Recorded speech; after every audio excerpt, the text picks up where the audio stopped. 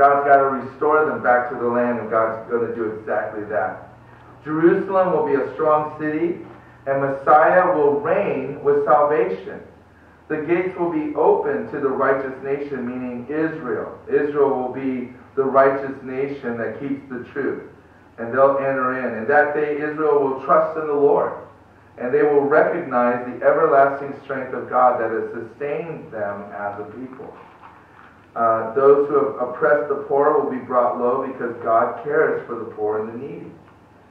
So you think about it, when they finally get at the end of the journey and they look back and they go, oh my goodness, God has been faithful to us all along. And it's oftentimes when we look back over our lives that we see the faithfulness of God. And I would encourage you to do that, especially if you're in a hard place. To look back and see where God has shown himself faithful to you over your life. Because the same God who's been faithful to you throughout your life will be faithful to you today. And will be faithful to you tomorrow. And so on that day, Israel's going to recognize it. They're going to look back over all the promises that God has fulfilled, and they'll recognize that the Lord has sustained us with his everlasting strength. Now, the second point is that all deliverance has come from God. That's the second point of this song, that the humble will be exalted and all deliverance has come from God. In verse 12, it says, Lord, you will establish peace for us, for you also have done all our works in us. O Lord our God, masters besides you have had dominion over us, but by you only we make mention of your name. They are dead, they will not live. They are deceased, they will not rise. Therefore you have punished and destroyed them and made all their memory to perish. You have increased the nation, O Lord, you have increased the nation. You are glorified, and you have expanded all the borders of the land. And so in God's kingdom, believers will enjoy the peace God gives and will recognize all that God has done for them. That God will judge the nations who try to conquer Israel. God will increase the nation of Israel and expand the borders of the land. And I believe that God will expand the borders, not to the land that we see today, but to the borders that he promised them. And so I have a couple slides. The first slide shows the borders of the land that God promised to Abraham. Now, when you see this, it's going to blow your mind. He's going to blow your mind. Look at that. That was the land God promised in the Abrahamic covenant. In the green? What is it that they have? Wow. In all the green. That was what God promised them, right? Land Israel today. Now look at what they have today. That much. Wow. Go back to the back. Where's that on the other one? On the other one, see there where it says Israel, Jerusalem? At the top of that blue skinny thing. At the end, at the Mediterranean Sea, at the edge of the Mediterranean Sea. Oh, stop it. You need a poker. That's nothing. Do I need to stand up? Okay, here we go. Oh, no. Wow. Right here. So this is all they have. This is all they were promised. This is all they got. Wow. Now, why did they only get this much? What does Paul tell us? Unbelief. Unbelief. It's unbelievable.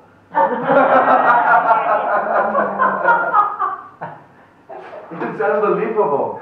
That's why they didn't get the whole enchilada, because they didn't believe. Now, I want you to get that picture in your mind and think about the promises that God has for you. We're just like Israel. God has provided for us this huge mansion, and we're content to sit in the kitchen. And like people go, well, there's a shower in the house. Oh, there's a shower? Really? There's other rooms in this room? Oh, yeah. I mean, you should go explore the house. There's a place to sleep. You don't have to sleep out. I can have a bed. Oh, yeah. You should go check out the rest of the house. It's all yours.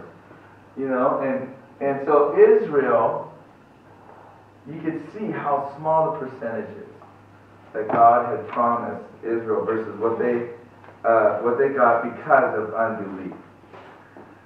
Now, in verses 16 through 19, Isaiah prophesied that this will be a great time of a difficult time of great distress, and he compares it to giving birth when he talks about the day of the Lord. Now, as a guy, I don't really relate to this part of the scriptures, but the ladies can verify this. That, giving birth, I've heard, is very painful. I know that I got put through a lot while my wife was giving birth, but I'm sure it was nothing compared to what she was going through when she was giving birth. I can remember we're in the room and we went to the class and it was like we're going to do this natural, because this is about the time when doing things natural was starting to come in, and it's like this, we're going to do natural, no painkillers, we don't want anything to get into that baby. And so we did it all natural. And so we're sitting there, and she's just being very quiet, and just like, oh, do you think I could get a shot? It's like, no, we're doing natural. And I'm going to be strong for you. And so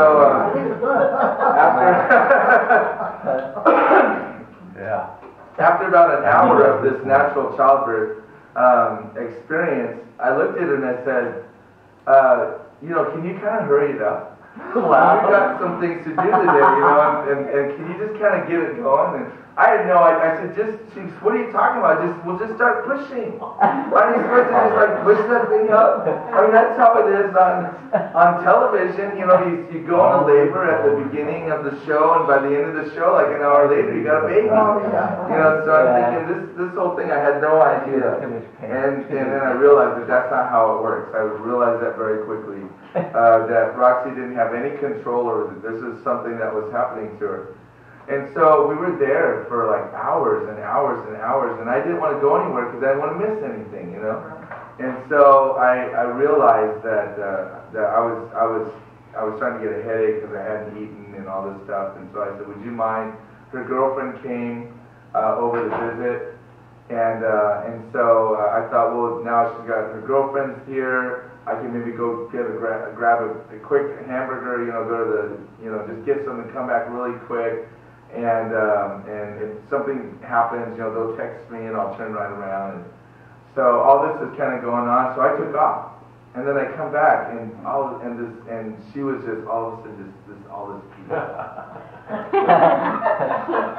And she was just sitting there. We missed it. It's so peaceful. And I looked at her and said, "You got a shot, didn't you?" It was a paracervical. Yeah, Ladies that know that. It's just a tiny little shot in the area. I mean, It's not like an epidural. It's not. Don't get defensive. It's okay. And I would have taken the epidural. But anyhow, I don't know why I brought this up. But it was just the pain of childbirth. It was painful, and she was looking for relief. But imagine going through the pain of childbirth and going through all this birth, and then there's no baby. I mean, how bad would that be? To go through all this childbirth and go through all the pain of giving birth, and there's nothing to show for it. There's no baby. And that's what the day of the Lord will be for the Israelites. That's what Isaiah is saying. The day of the Lord is going to be like that. It's going to be a time of great pain, like a woman going through childbirth, but there's going to be no deliverance, no baby. There's no deliverance. They're going to give birth to wind. But the hope is, at the end of this time of judgment, that God will raise the believers who died during this time. So there will be a resurrection. And so in verse 19 we read, "Your dead shall live. Together with my dead body they shall arise. Awake and sing, you who dwell in dust. For your dew is like the dew of herbs, and the earth shall cast out the dead." Now in verses 21 and 20, Isaiah prophesies of the redeemed who hide. Now, Isaiah kind of jumps back and forth to these different scenarios. And he does it so quickly that if you're reading over it, you can almost miss it, And so here he's kind of talked about one scenario. Now all of a sudden he's talking about the redeemed who are going to hide. And in verse 20 he reads, "Come, my people, Enter your chambers and shut your doors behind you. Hide yourself, as it were, for a little moment, until the indignation is past. For behold, the Lord comes out of his place to punish the inhabitants of the earth for their iniquity. The earth will also disclose her blood, and will no more cover her slain. In that day the Lord, with his severe sword, great and strong, will punish Leviathan, the fleeing serpent, Leviathan, that twisted serpent, and he will slay the reptile that is in the sea. Now, he talks here about his people, enter your chambers, shut your doors, hide yourself. And this could refer to two groups of people. The first group of people it can refer to is he could be talking about the church that is raptured from the earth. And so when they're raptured from the earth, they're going to enter into the Lord's chambers in heaven, and they're going to escape this time of indignation on the earth, this time of judgment. The second group it can refer to are the Jewish remnant who come to Christ during the Great Tribulation and hide until judgment is passed. And many scholars believe that they're going to hide in a place called Petra, which is kind of a city that's carved into the mountain, and there's lots of places for them to hide in there. But there are no direct references to Petra in the Bible. So if you go and you try to look it up, you're going to have a hard time finding the name Petra, located, or even there is a name of the region. I forget what it is off the top of my head. But there are scriptures that kind of describe the area surrounding Petra. And so that's why scholars believe that they're going to be hiding down in Petra and Jordan. It talks about going to the land of the Edomites, which is in that Jordan area. And so there's about three scriptures that speak of that kind of describe that area, but nothing directly. But we do know what's going to happen. Two things are going to happen. First of all, the inhabitants of the earth will be punished for their iniquity. So the world is going to be judged for sin at this time. And then secondly, Leviathan, which is a reference to Satan, will be punished. And we read about that in Revelation where he says, I saw Satan thrown into the pit. And so Satan will be judged, and the Antichrist and the false prophet. Now, the third song in this trilogy of hits from the millennium is in Isaiah 27. It begins with verse 2. And it's a song about the restoration of Israel. It says, in that day sing to her a vineyard of red wine. I, the Lord, keep it. I water it every moment, lest any hurt it. I keep it night and day. Now, the vineyard is a symbol of Israel. And after Israel's enemies have been dealt with, and after Israel has been spiritually resurrected, gathered to her land, and multiplied, then the Lord sings over Israel. And he promises to do the following things for her. In verse 3, it says that he will water them, which is a metaphor for God's blessing. He's going to pour out his blessing on Israel. In verse 4, we read that he will protect them. And then in verse 6, that he will bless the whole world through them. That he will once again bless all of the world through Israel. And so that's why it's important for us to keep in mind that the scriptures, the prophetic scriptures in the Old Testament primarily deal with the nation of Israel. And so there are some segments of the church and some cults that believe that Israel has been replaced by the church. Israel has never been replaced by the church. Israel is God's chosen people. Israel is God's elect and will continue to be until we come to the end of the age, which is what Isaiah is talking about here. The Jehovah's Witnesses also believe that they are that they have replaced Israel, that they are the replacement for Israel. But God has never replaced Israel with the church. What we see in the church is something different. We're grafted in. We're adopted, the Bible says. We're kind of brought into the family. And we have a different name that's attributed to us. We're called saints. That's one of the words that's attributed to the church. We're called the body of Christ. That's another unique term to Gentile believers. We're called the bride of Christ. That is a unique term that's given to the believers. And so we have other terms. We're the redeemed. We're the sanctified. Israel is also the redeemed and the sanctified. Anyone who has received the Jesus Christ as their Messiah, Jesus Christ as their Lord and Savior, they are redeemed. They've been redeemed by the blood of the Lamb. And so there are some unique terms for Israel. There are some unique terms for us as Gentile believers who have been grafted and adopted into the family of God. Now, in beginning with verse 7, this next section of Scripture talks about God's plan for Israel. And so we read in verse 7, has he struck Israel as he struck those who struck him? Or has he been slain according to the slaughter of those who were slain by him? In measure, by sending it away, you contended with it. He removes it by his rough wind in the day of the east wind. Therefore, by this the iniquity of Jacob will be covered. And this is all the fruit of taking away his sin, when he makes all the stones of the altar like chalk stones that are beaten to dust. Wooden images and incense altars shall not stand. And so in these, from 7 to 13, Isaiah explains his plans for Israel during the Great Tribulation. Why is the Great Tribulation coming upon Israel? Well, in verses 7 through 8, first of all, Israel will be judged during this time for their sinfulness, for rejecting God. They will be punished in that sense. But Israel's judgment is measured and limited. It's not unlimited. God's not just going to go crazy judging his people. It's measured. You know, it's kind of like when you discipline a child. You don't like unleash your fury on your child, right? It's measured, because the purpose is not to destroy your child. Now, your enemies, you know, you unleash all your fury on your enemies. You know, you don't hold anything back, because your plan is to destroy them, to wipe them out. And so when God judges the world and the enemies of God, he is going to unleash everything.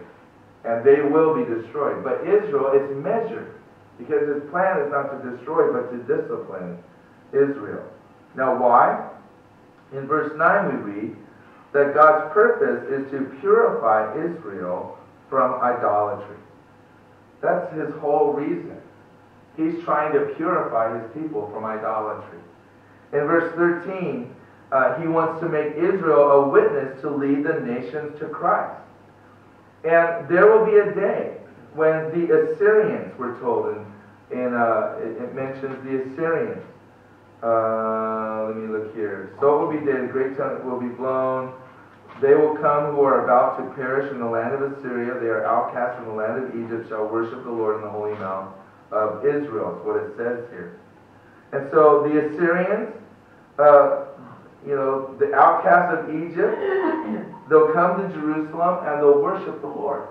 Now, I find it interesting is that in verse 13, when it mentions those who are about to perish in the land of Assyria, it's interesting to me that we have a group of people that are about to perish in the land of Assyrians, in Assyria right now, who are Assyrians. And those are the Christians that ISIS is trying to kill. You know? And so right here we see them in Scripture. You know, right here we see what's happening before our eyes in the Middle East in Scripture, but we know it's not going to happen. Why? Because they're going to come and worship the Lord in Jerusalem. You know, so they're going to be amongst those that are going to come and worship the Lord. The outcasts in the land of Egypt, they'll all come to Jerusalem and worship the Lord. Now, chapters 28 through 33 begin the section entitled The Woes. The Woes. And there are 6 woes. The first is to Ephraim and Jerusalem, and it's all there. And in the scripture here, we see them mention Ephraim and Jerusalem, but it's referring to the people of Samaria and Judah. Ephraim is the land of Samaria. Jerusalem is in the tribe of Judah. So that's the southern part of the kingdom of Israel. And we read in verse 1, "Woe to the crown of pride, to the drunkards of Ephraim, whose glorious beauty is a fading flower, which is at the head of the verdant valley. To those who are overcome with wine, behold, the Lord has a mighty and strong one, like a tempest of hail and a destroying storm, like the flood of mighty waters overflowing. Who will bring them down to the earth with his hand? The crown of pride, the drunkards of Ephraim, will be trampled underfoot. And the glorious beauty is a fading flower, which is at the head of the verdant valley, like the first fruit before the summer, which an observer sees. He eats it up while it is still in his hand." And so the people of Samaria are proud of their beautiful and their fortified city, their capital. And so, drunken on wine and the luxuries of worldly pleasures, they will soon be trampled underfoot. And like a hungry man eats the first ripe fruit, this area was known for its figs, And so like a hungry man would go by a fig tree and just start devouring all the figs. The Assyrians will eat up the Samaritans. And this prophecy was fulfilled in 722 BC when the Assyrian king Sargon II conquered Samaria. And so this in fact happened. Now we bounce forward to a future date, to the day of the Lord. In verse 5 it says, "In that day the Lord of hosts will be for a crown of glory and a diadem of beauty. To the remnant of his people, for a spirit of justice to him who sits in judgment, and for strength to those who turn back the battle at the gate." And so when the Lord returns, he will deliver and redeem a remnant of Israel. And they will look to the Lord for their glory, for their beauty, for wisdom to judge, and for their military strength. They'll finally look to the Lord for those things. That we would learn the lesson of Israel in that sense, instead of waiting for crisis before we look to the Lord for wisdom, or look to the Lord for strength or beauty, or all those things that we're looking to the world for, that we would just look to the Lord for those things now. Because he wants to give us those things. He wants to bless us with those things. But so often we wait, like Israel, till we get, to the enemies at the gate, and we're in the point of crisis, and Lord, now I need your strength. Now I need your wisdom. And unfortunately, oftentimes in those times, we have to go through the consequences of our choices. We're going to see that a little bit later on in Scripture here, that God says that he's going to speak to Israel in that way. Then Isaiah speaks to the present state of Judah's spiritual leaders in verses 7 and 8. It says, "But they also have erred through wine." So Judah's spiritual leaders are just like the world. They've also erred through wine, and through intoxicating drink are out of the way. The priest and the prophet have erred through intoxicating drink. They are swallowed up by wine. They are out of the way through intoxicating drink. They err in vision. They stumble in judgment. For all tables are full of vomit and filth, and no place is clean. I just am grieved in the church today that the praise and worship community is intoxicated with wine. That I can point to some of the top worship leaders in the world today, people that you would know, and you buy the records and sing their songs, and they're intoxicated with wine. They're just given over to a lifestyle of that. The idea of being drunk with wine is not, in this reference, talking about being a lush. It's talking about being intoxicated with worldly pleasures. And when the lifestyle of the spiritual leaders become wrapped up in worldly things, they lose their prophetic edge. They lose the ability to speak prophetically to a generation. Their prophecies become perverted. They stop seeing clearly. They lose their ability to discern. They call evil good and good evil. And Jesus said that we are to be in the world, but not to be of the world. That we are to be different from the world.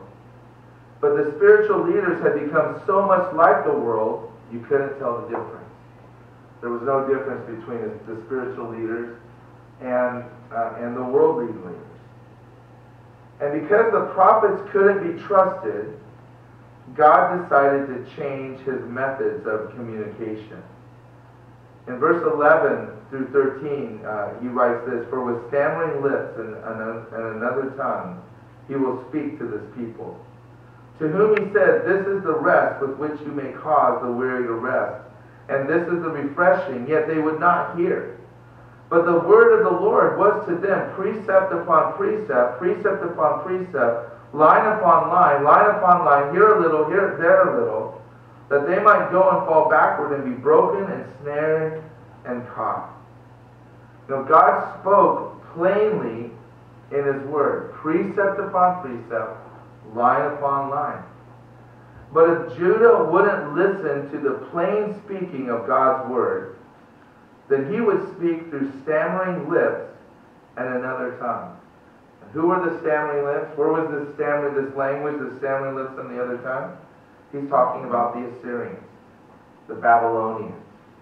If you're not going to listen to the plain speaking of God's word, then you're going to listen to me speak to you through the Babylonians. And they would experience God's word through the consequence of their actions, the consequences of war. And so it is for many believers. God tells us plainly in his word how we are to live our lives.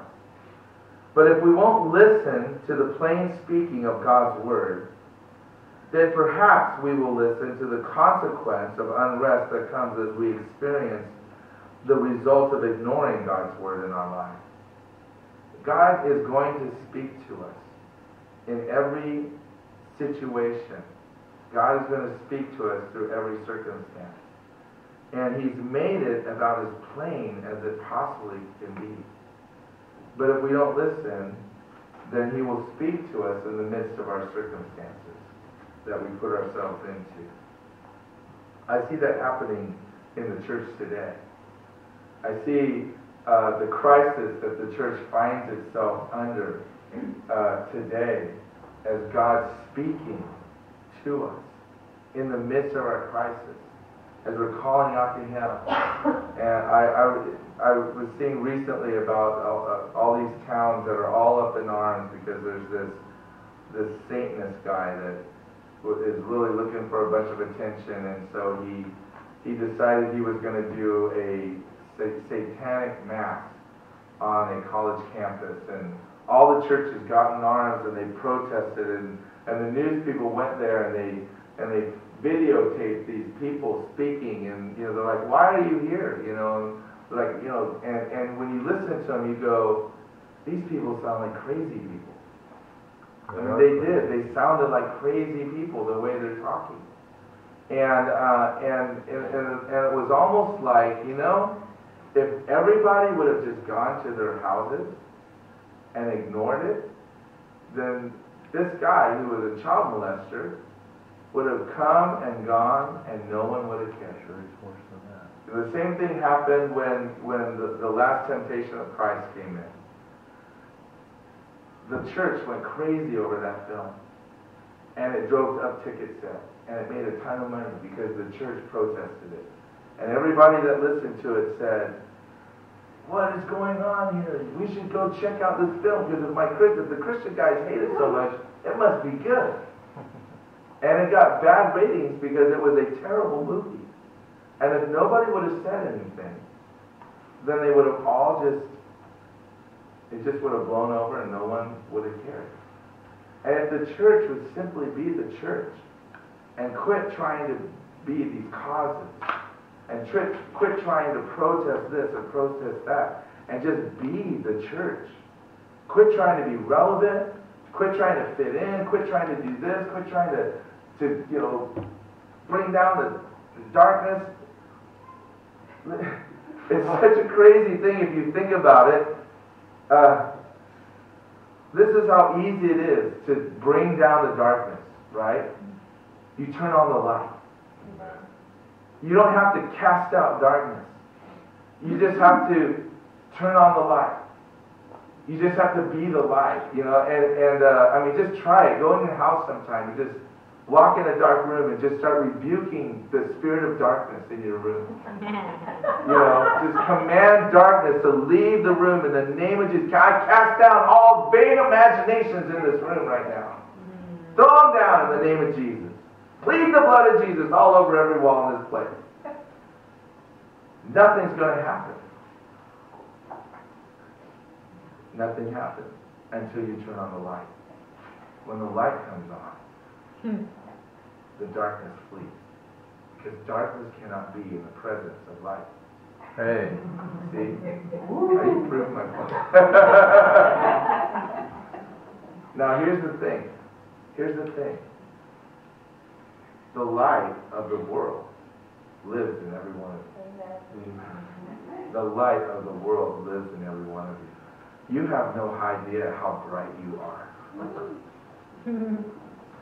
You have no idea how bright you are. And the reason why the world is attacking us is because the world does not like the light that's inside of us. They hate it. You know, my wife, when it gets too bright, she's like, it's too bright. She needs her sunglasses, you know. And it's the same thing. I'm not comparing her to the world or anything like that. But it's just, you know. But that's how the world is, right? When the light's too bright, it's like, oh, turn that light off. You know, get out of my presence. And Israel, you know, if they just would have been the light that God had called them to be, you know, but they didn't.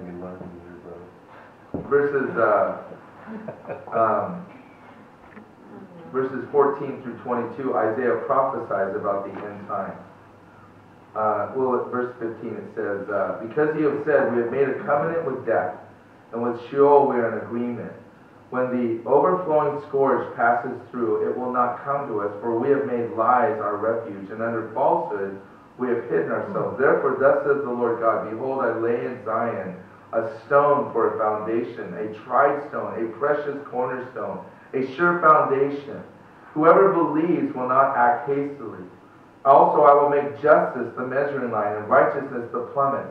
The hail will sweep away the refuge of lies, and the waters will overflow the hiding place. Your covenant with death will be annulled, and your agreement with Sheol will not stand. When the overflowing scourge passes through, then you will be trampled down by it. Now the events Isaiah sees in this passage are connected with the seventh seal in Revelation.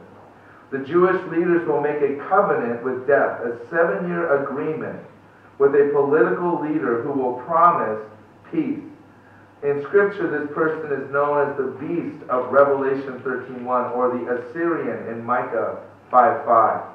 Daniel prophesies this peace treaty will be broken after 3.5 years. The Jewish leaders will find out they've misplaced their trust. But those who trust in the Lord, who place their trust in the precious cornerstone, Jesus Christ, they will not be overtaken by the words of this politician. They're not going to be fooled by it in the least. In verse 22 it says, now therefore do not be mockers, lest your bonds be made strong. For I have heard from the Lord God of hosts a destruction determined even upon the whole earth.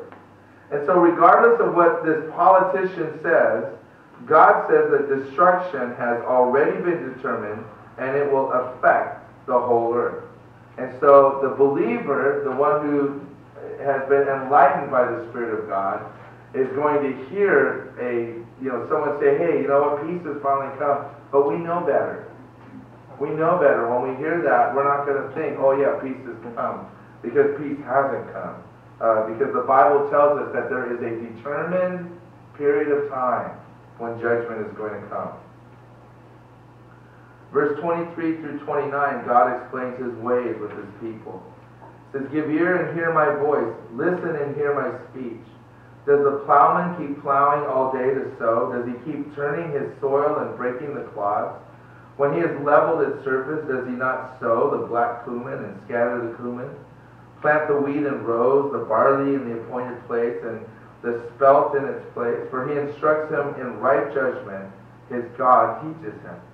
And so Isaiah turns now to a metaphor of farming.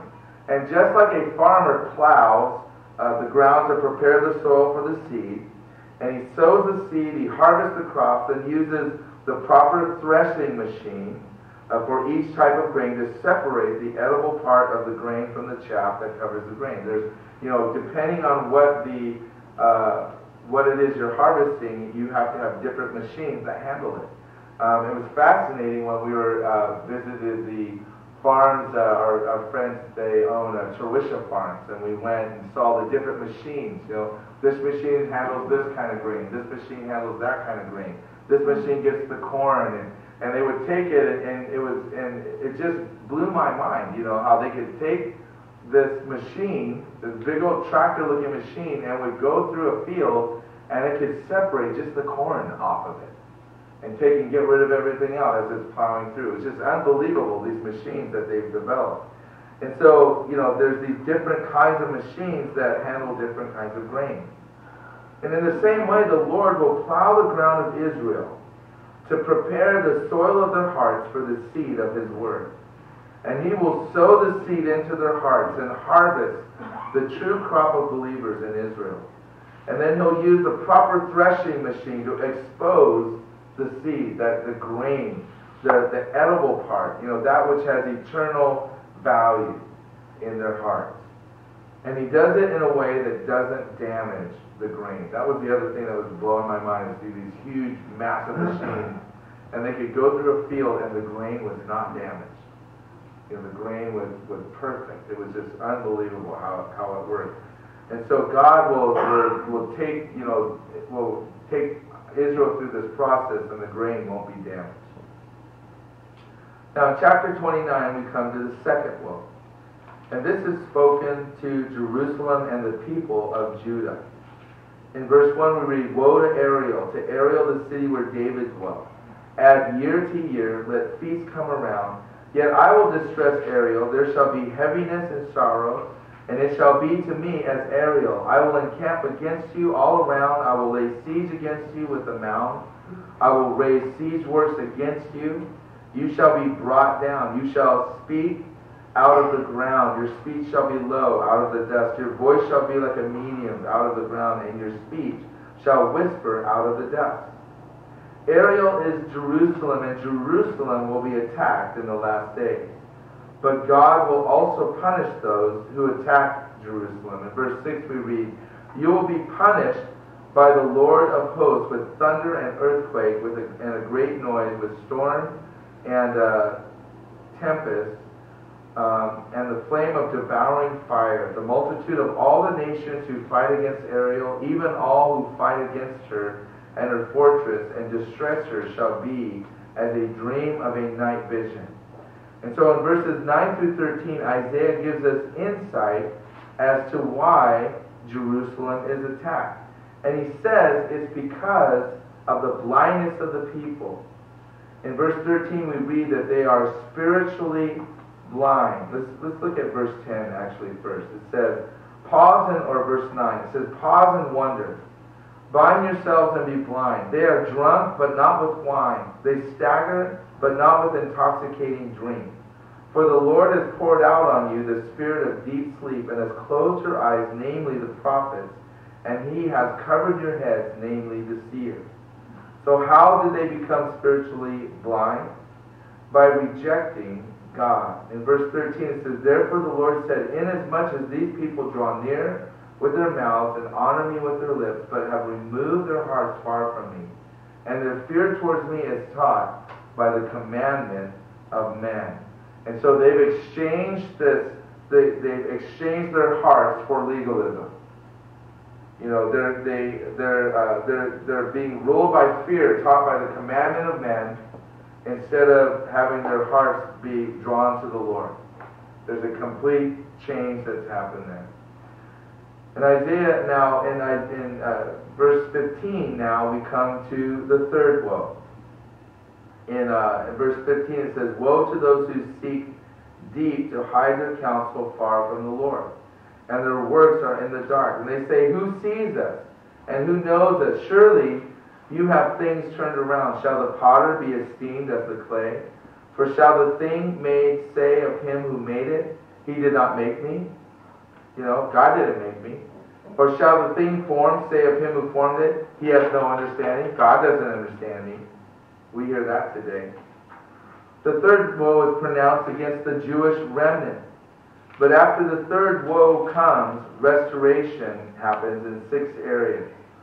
In verse 17, the land will be restored and made productive. In verse 18, the spiritually deaf will hear, the blind will see. In verse 19, the meek and the poor will rejoice in the Lord. In verses 20 and 21, the enemies of the people of Israel will be destroyed. And in verses 22 through 23, the forefathers of Israel will no longer be ashamed of their descendants because they will fear and honor the Lord. And then in verse 24, the people of Israel will understand and rejoice when they receive instruction from the Lord. Now the fourth woe. The fourth woe is pronounced against the leaders and the people of Jerusalem. And we see this in chapter 30. It says, "Woe to the rebellious children, says the Lord, who take counsel, but not of me, and who devise plans, but not of my spirit, that they may add sin to sin, who walk to go down to Egypt, and have not asked my advice, to strengthen themselves in the strength of Pharaoh, and to trust in the shadow of Egypt. Therefore the strength of Pharaoh shall be your shame, and trust in the shadow of Egypt shall be your humiliation." Egypt represents the world's wisdom and strength. And the people of Judah, threatened with an attack of Assyria, sent messengers with gifts to seek military alliance with the Egyptians. And so when the Assyrians were coming against Judah, they said, "Hey, we need help. Where are we going to get help? Well, let's go down and get Egypt to be on our side. If Egypt's on our side, then we got help." Of course, God took offense to that because they didn't go to him. And so God rebukes Judah for their actions. And he saw them as, verse 1, a rebellious act because they were not to make any alliances with the people of the world. God told them, don't make alliances with the world. And they made alliances with the world. They were also a proud act because human pride seeks no counsel from God. Human pride says, you know what, I'm going to go seek counsel elsewhere than from the Lord. In verse 2, they're an unfaithful act because they sought protection from another man. Israel was the bride, in a sense. They were wedded to God. God was their husband, and someone other than Israel's husband took care of them. Imagine if your wife, instead of coming to you for protection, went to the neighbor next door. You'd kind of be like, "What are you doing?" Now, More than that. we're just going to let that one. But it was also a foolish act because Israel was sending its wealth to the world and received nothing in return except shame and humiliation. You see, Judah was seeking wisdom and strength in the world, not God. And you can pay the world money and come back empty-handed, or you can turn to the Lord, obey his ways, and see victory in your life. And it's amazing to me how believers will turn to the world for help because they think that the world is more expert than God. And they'll spend a lot of money on the world's counselors and find no help. It was something that as I was going through training and learning how to counsel, and I went to a secular university, they told us, 1/3 of the people you talk to will get wealth. 1/3 won't change, and 1/3 will get worse. So 2/3 of the people that go to counseling don't get any help. Now imagine if you ran a business where 2/3 of the cars you fixed didn't work. You know, 2/3 of the food you sold was rotten. 2/3 of whatever you did. What would you ever call that a success?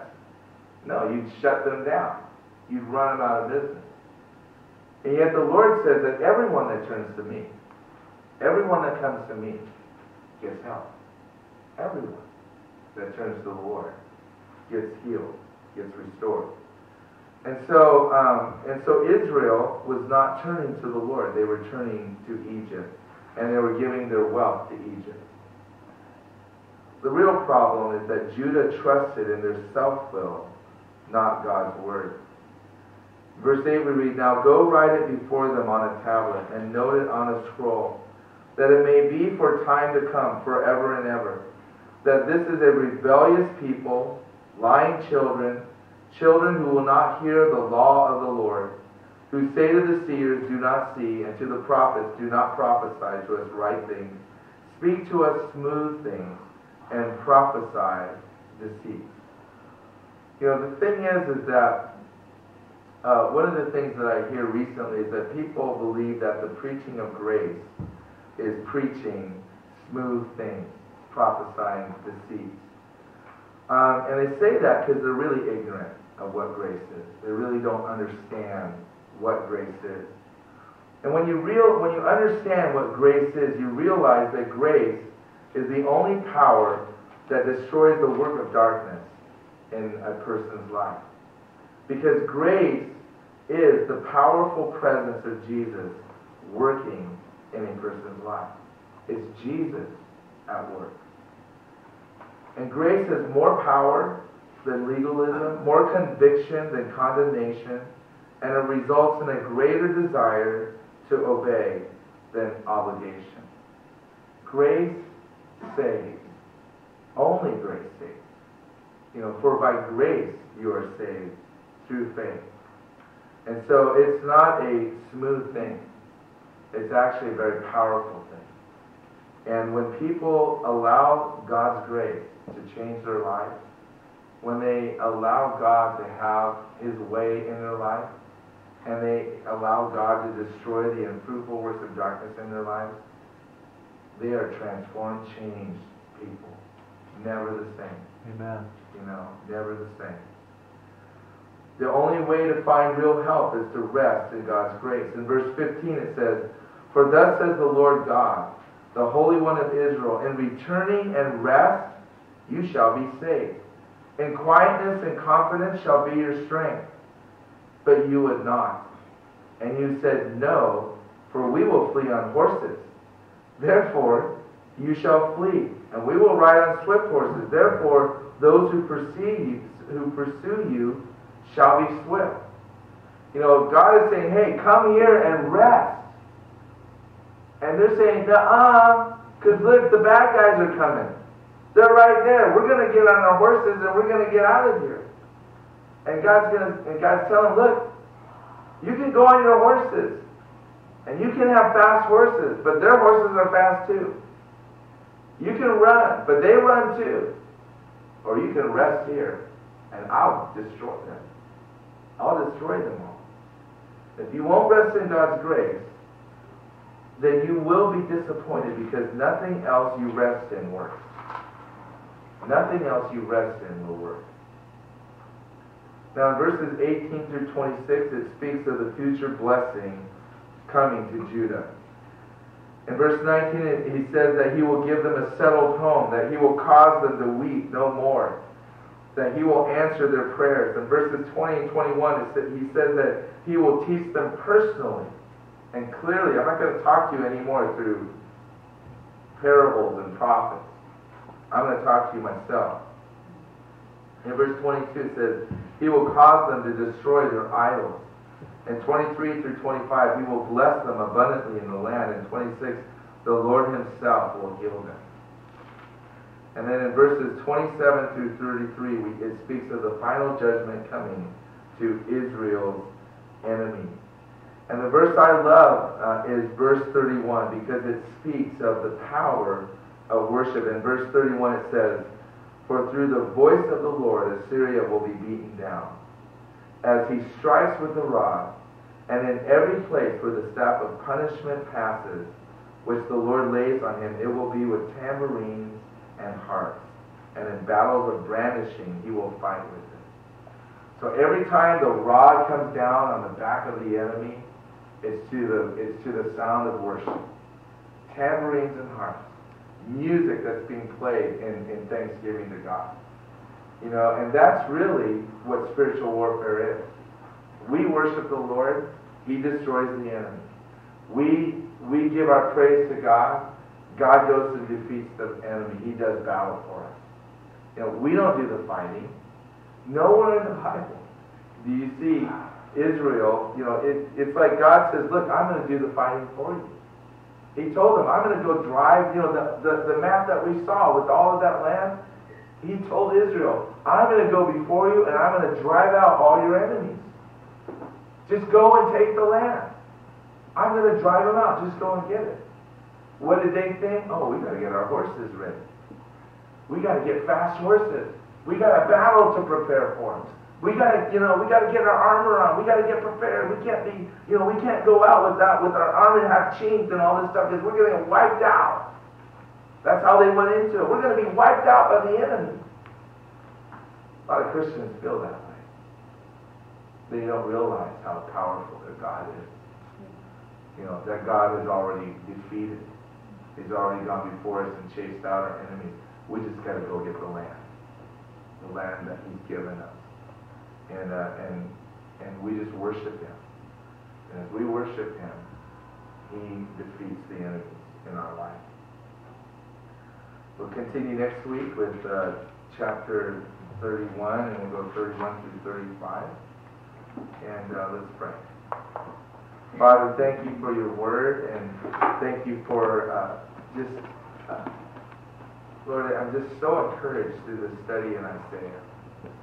Because, Lord, it gives us such a picture of, one, your faithfulness, Lord, seeing how you are going to just wrap everything up at the end of the age. And, Lord, you're going to judge the evil one. You're going to judge all wickedness, Lord, iniquity. Everything is going to be judged. Lord, and your righteousness is going to be established in the world, Lord.